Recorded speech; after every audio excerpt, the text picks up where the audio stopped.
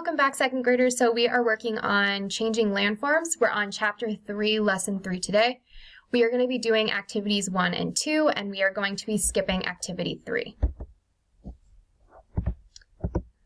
So in the last lesson, we investigated erosion with a model, and we were using the plate of cotton balls, and the cotton balls were representing pieces of rock eroding off of a mountain.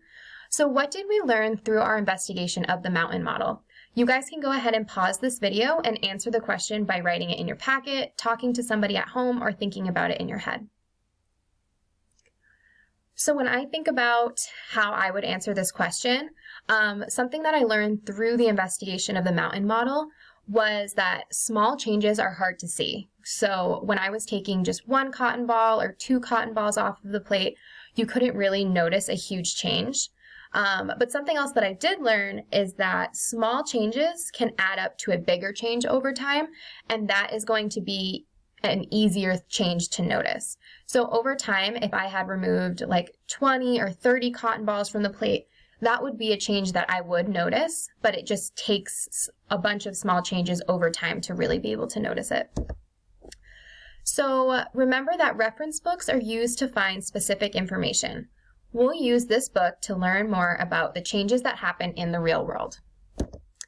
So in your packets, you have a worksheet that looks like this called Gathering Evidence of Change. And so I'm going to just read the directions to you really quickly.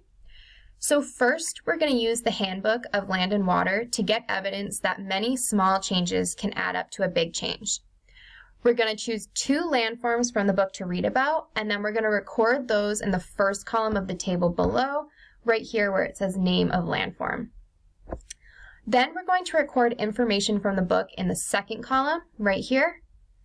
Okay, and we're going to be recording small changes and big changes with that landform.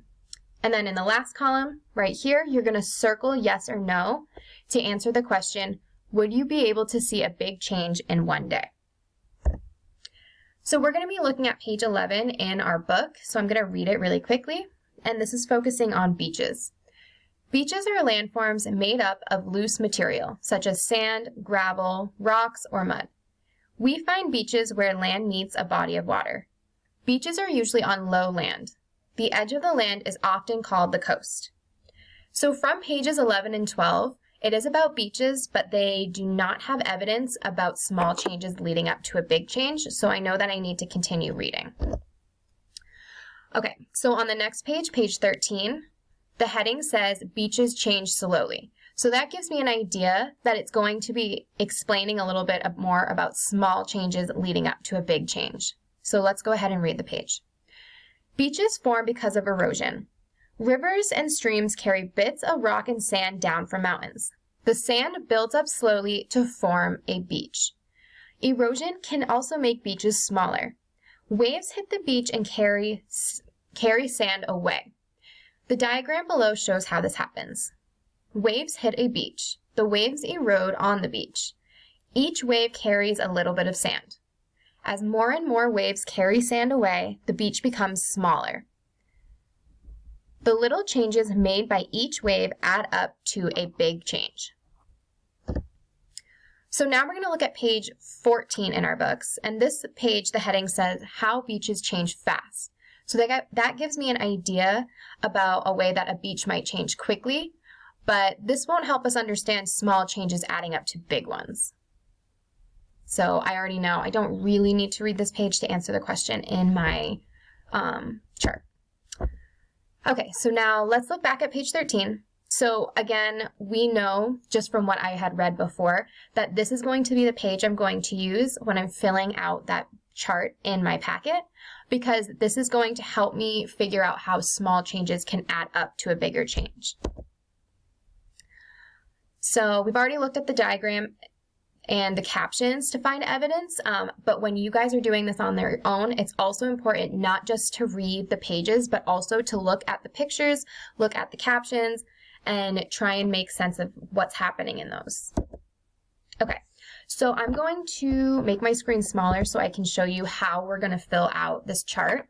So the first column is the name of the landform. So for our example we just did, I'm going to write beach because that is the landform that we are focusing on. So now we're going to think about how did the landform change? So first we're going to think about that small change. Our small change was pieces of eroded rock are going down the mountains, and the waves are carrying those pieces of rock to make like the sandy bottom. So pieces of rock, eroded rock from mountains flow into the ocean, making sand.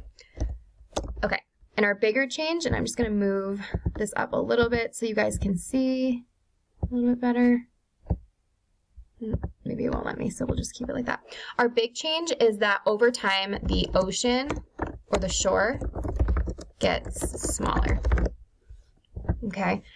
The last thing is, would you be able to see this big change in one day? So when I'm thinking about these little pieces of rock, this is not going to happen one day. It's something where as the water is flowing, as the waves are going, that is what's creating the shore to get smaller. So it's going to take a long time. So I'm going to put no here. Okay. So now you guys are going to go to the YouTube video for the Handbook of Land and Water, and you are going to listen to the story again. You're going to choose 2 landforms to complete the worksheet in your packet, and then we will come back for the second activity after you guys have completed that.